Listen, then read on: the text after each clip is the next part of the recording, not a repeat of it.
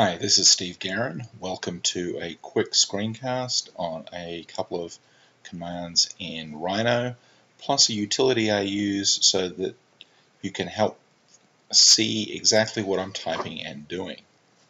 First up, let's look at the utility. The utility is called KeyCastOW. It can be found on GitHub by Brook Hong. He's the original writer, and it's KeyCast on Windows.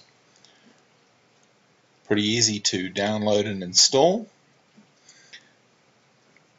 and the instructions are there. So please take a look, and you'll see in the right hand what exactly I'm doing and what I'm typing.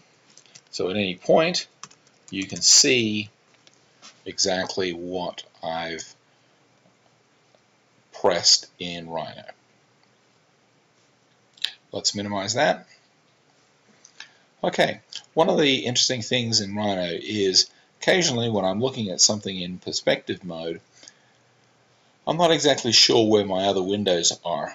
I may not see the other windows in relationship to the objects that I select, or they may be very small, zoomed out, etc. One of the commands that I'll use is first select an object in the perspective mode.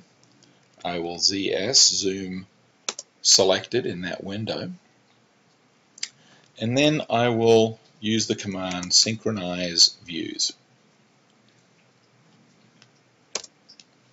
That will actually bring each of the viewports into the same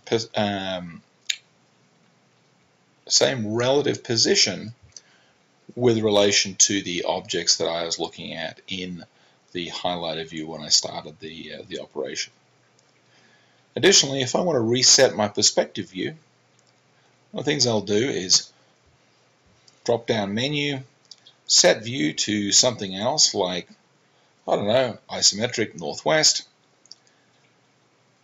and then come back to say set view to perspective, and that will reset my view perspective to the standard